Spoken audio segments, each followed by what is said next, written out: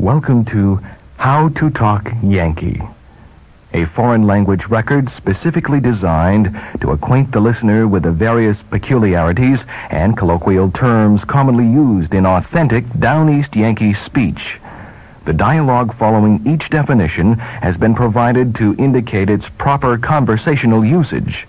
For best results, please listen carefully. After. Verb. To nag or urge. A lot of summer folks around town, ain't they? Yep, seems like a pretty nice bunch this year, too, but as usual, they're always after you about something. Does kind of drive you, don't it? Well, I guess you can't blame them. Yesterday, this family pulled up in one of them big campers, loaded right down with souvenirs and driftwood and lobster traps tied on the roof and all that sort of thing, A fella leans out the window and says, "Can I take this road all the way back to New York?" "You might just as well," I said. "Looks like you've got about everything else." Edge on. Noun, meaning intoxication. Now, would you say Charlie had an edge on last evening? He didn't look too bad, not staggering or nothing, but I'll tell you, his breath would peel the vanish right off canoe paddle.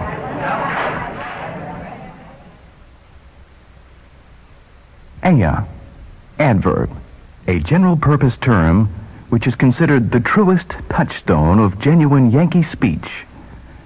Approach this word with extreme caution. Its proper use depends almost entirely upon inflection and context. Aya. Now, this one's a little bit different because you've got to take a breath and kind of relax and kind of inhale, and while you inhale, you kind of throw your head back just a little bit. You'll get the hang of it.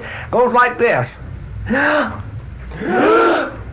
Well, you sounded a little bit desperate. Let's try it again. Goes just like this. Well, that's not too bad. Now, there's another kind of aya, which you kind of ask a little bit of a question. Kind of goes like this. Aya? Aya? Not too bad, Kepi, not too bad. Now, the last one kind of difficult because in this version of aya, you kind of got to act resigned to the fact that something kind of bothersome is going on. And it goes like this. Aya. Aya.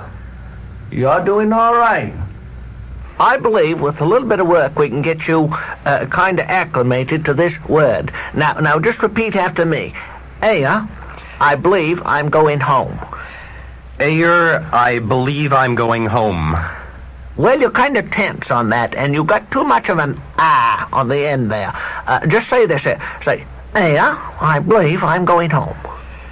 Ayer, I believe I'm a-going home. Well, now, see, now you've got you've got that there's a little too much there, so you kind of just kind of relax and kind of take a deep breath and well, we're going to say this. Aya, I believe I'm going home. Ayer. It is best to listen often to this word in its sundry applications before you attempt to use it. Bail, verb. To consume, often to excess. Did you go to the beanhole supper down the Episcopal Church last Saturday? Oh, I wouldn't miss one. Sat next to Doc Perkins, and I never seen a man eat beans like he can. He bailed them right to him for the better part of an hour. Well, he's a pretty hefty fella. Yeah, I'll bet he'd dress out pretty close to 250 pounds. Be, verb. The archaic form of is. I heard the state police stopped Walter Pinkham up to the center last night. Was he speeding? No, I believe they was just checking like they do, but I hear he almost got a ticket anyway. Well, how's that? Well, I guess the cop thought he was kind of sassy. When he asked him where he was headed, Walter says, "I'm going to the island." Well, the cop says, "Which island might that be?" "Well," says Walter, "Batter's Island, you darn fool. What other island be they?" Bring up. Noun. Sudden impact. I heard he was a little bit tipsy when he smashed that car into the stone wall. Not much left of her. No, but that must have been some bring-up. Cap or cappy. Noun. Captain. A form of address which is the Yankee equivalent of the Kentucky colonel. How's your summer going, Cappy? Oh, seems pretty good, but I can't say for sure till after Labor Day. Charge. Noun. A large quantity. I hear the smelts are running heavy over to Demerscotta this year. I guess. I had a wicked charge of them for breakfast. Boy, there's nothing like a good big charge of smelts to snatch a day off right. Chummy. Greeting. Although it may be used as a greeting among friends, this form of address is more commonly reserved for use as a warning to outsiders. Well, I heard him say he don't care much for the locals. So I says, well, Chummy, why don't you and I just step outside and we can have a little talk about that? Cunning. Adverb. Meaning extremely cute. I see you got them ceramic cats climbing up the outside of your trailer. Yes, I do. I don't particularly care for them myself, but Mother thinks they're some cunning. Dow. Adverb. Meaning negative. Downeasters frequently use this expression instead of no. You get your deer yet? Dow. Mother got hers the first day. I ain't even seen one. Dear. Noun. Spelled D-E-A-R. Often used as a greeting among adult males. You suppose we can finish hauling all those traps before lunch? Well, I'm afraid we'll have to, dear. I got work to do this afternoon. Desperate. Adjective. Meaning hopeless. What you think of Virgie after they put him in that wash tub down to the clinic? Why, I tell you, he was some desperate. To my mind, he looks better covered with mud. Elegant. Adjective. Extremely good. You seen that new girl they got cooking down at Edna's diner? Yes, I have, and she's homely as a stump fence. But gory, don't she make an elegant clam chowder.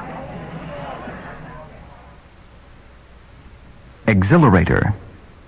Noun. Meaning accelerator. I heard them Whipple boys outrun the game warden again. So I hear. I guess they had a load of the governor's meat in the trunk when he tried to pull them over. They stamped on the old exhilarator, and that's the last he's seen of them.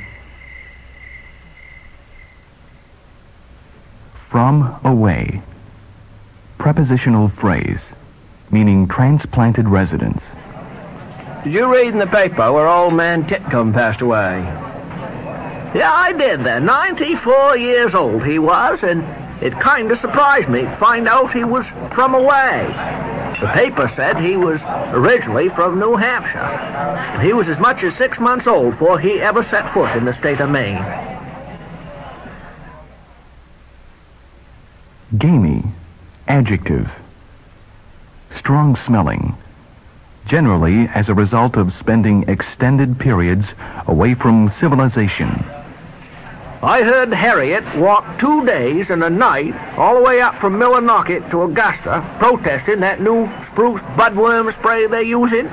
She must have been some old tired by the time she finally got in. Well, I'll tell you one thing. She was so gamey when she come into the diner, she set off the smoke detector. Gaumy. Adjective. Meaning clumsy or awkward. Kind of a shame about that Perkins fella from New York, ain't it? Yeah. I heard he drowned it down to the boatyard. What happened? Well, what I hear, Asa Tupper was rowing him in from the mooring to the dock, and he wasn't paying attention, so he run that skiff right smack into a piling. When he did, I guess the old man went right backwards over the stern and drowned it right then and there. That Asa always was some gummy in a skiff. Give for. Verb.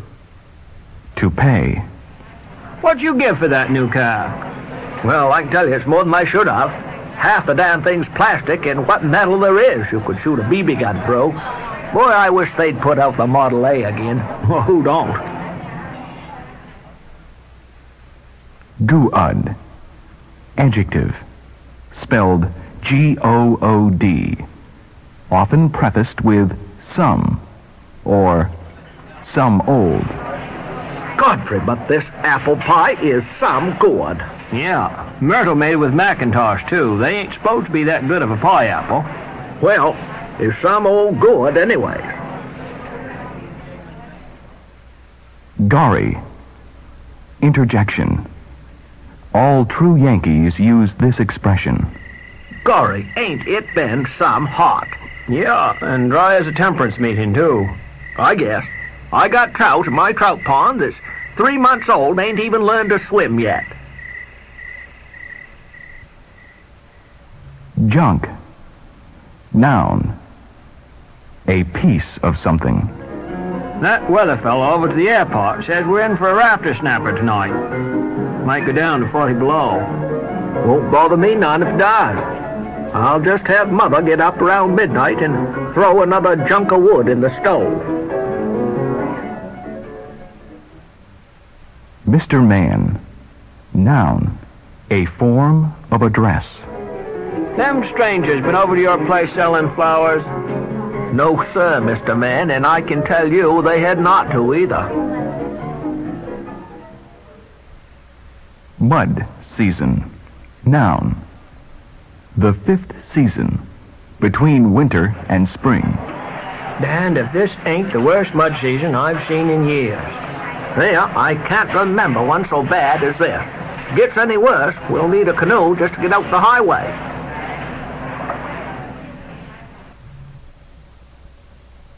End of Side 1. How to Talk Yankee, Side 2. Nothing. Noun. Correct pronunciation of the word nothing. How'd you like your trip out to California? Oh, the trip was all right, but I'll tell you, I wouldn't give you nothing for the place itself. Is that so? Yeah, the way I see it, a fella could get born, grow up, die, and get buried in California without ever leaving his car. Not likely. Adverb phrase. Meaning totally impossible. Did that cow survive the fall off of Thompson's Bluff? Not likely. Numb.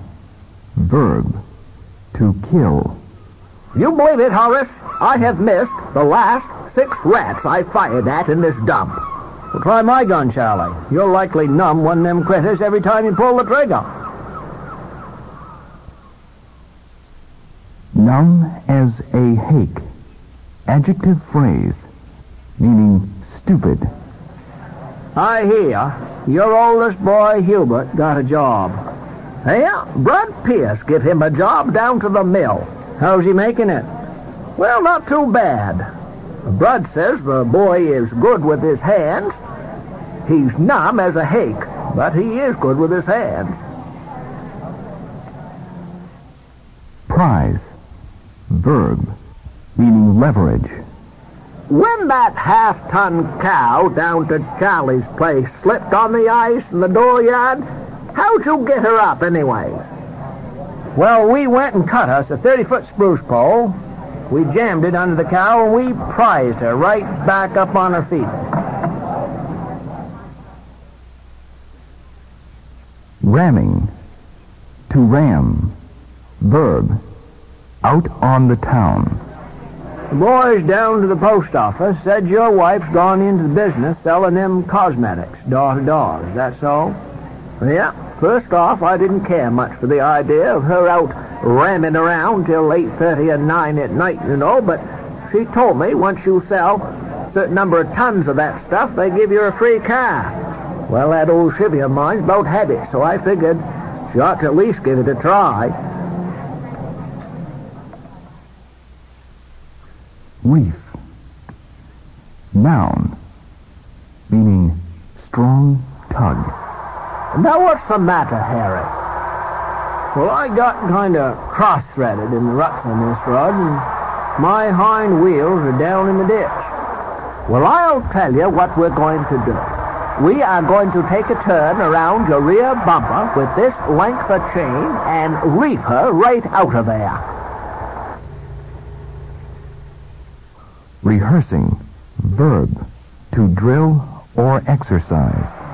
Now, why is that half-ton going so fast down by here? Don't you know, Timmy? That's the new Hebron fire truck out rehearsing. Rookery. Noun. Extremely cluttered area. Timmy, you should have seen the results of that explosion down to the mattress factory last Friday. Well, I can tell you, it couldn't have been no worse than the rookery my nephew lives in over at that fraternity house. Squid. Noun. A tiny portion. How about another plate load of beans? Thanks just the same, but I've got to save room for just a little squid of Mother's rhubarb pie. Slick as a smelt. Adverb. Meaning easily. I was kind of surprised how good that girl Marlene was with a canoe. She kept to the right-hand side in the ribs below Russell's Point, found the heavy water, and put that 20-foot guide's model through there, slick as a smelt. Some. Adverb or adjective. Meaning very. I hear you folks went on quite an excursion last weekend. Well, you could say that, yes. Mother won the door prize at the church supper, and it turned out to be a $50 gift certificate to L.L. Bean's over to Freeport. We even invited Harry Whitfield along. You know, he don't get out that much nowadays. Godfrey must have enjoyed himself. Well, I guess. He was ramming around all over that store for the better part of 2 hours. Must have been quite something for an old sport like Harry. I tell you, chummy, he was some impressed. He told me later, if they'd have took food stamps, he'd have cleaned out half the store. Stave. Verb. To break. How come you staved in the side of your henhouse that way, Henry? Well, you'd have done the same thing if you'd been trying to whale the rooster with a length of galvanized pipe. Strike. Verb. To find. Do you think I could come over to your house next week and we could talk about setting a price on them hogs? Well, you can come all right, but you might not strike me home. Supper. Noun. A true Yankee eats breakfast in the morning, dinner at noon, supper in the evening. Lunch is something you carry along with you in your dinner bucket. I hear Tut Tuttle is running for the legislature. Yeah, they had a supper last night to raise money for the election, and he gave quite a speech about the effect of the recession on the working man. Well, what did he have to say? Well, according to Tut, this recession we're having wouldn't have been so bad if it weren't coming right on the heels of such hard times. Tunk. Noun or verb. A light blow. Oh, I forgot to tell you, you got to tunk the choke on that chainsaw before it'll run right. Tunk it? What I'd like to do is whale it with the top maul. If I'd used a handsaw like I'd wanted to, I'd been done an hour ago. Ugly. Adjective. Ill-tempered. Yeah, that Irish settler of mine is one of the most beautiful bird dogs in this county. Yes, but don't forget, if you miss a bird she's pointed, she'll turn ugly on you. Want. W-A-N-T. Meaning wasn't. Want that a lovely program down to the Skowhegan Fair last evening. Gorgeous. I like the part where they worked out the hen laying an egg, all in fireworks. Whale. Verb. To strike vigorously. I hear Hubert hurt his hand some bad. Yes, and ain't that just like him, too? He was fixing the porch, and he whaled his thumb with a hammer. Now I suppose I'm going to have to pay to get the job finished. What is? A curious circumlocution indicating that the questioner wants to pursue a subject. What is? Evan going to buy a new manure spreader? Dow, he won't buy it. He says he just wants to try her out. And he will, too, till he cleans out his barn. Also, what are? What are they? Going to plow the Raymond Road now them hippies moved in there? Wicked. Adverb. Meaning very. Found ice in my hot water tap this morning, Archie. Well, I just don't know when it's been so wicked cold. Whine. Verb. Spelled W-H-I-N-E. To spit. What's old Tom doing now? Oh, he does nothing much. Just sits on the porch of that store of his with one arm as long as the other, chewing a plug, and whines into an empty nail keg. This concludes your introductory course in Downeast Yankee speech. Retention and proper application of this material should enable the listener to master the basic language of this region. For a refresher course, please turn the record over and begin side 1. Well, Timmy, you think they'll learn anything off this record? Hard to say, Bobby. I'd say they probably won't fool any of the locals. On the other hand, they might fool each other, and that's almost as good.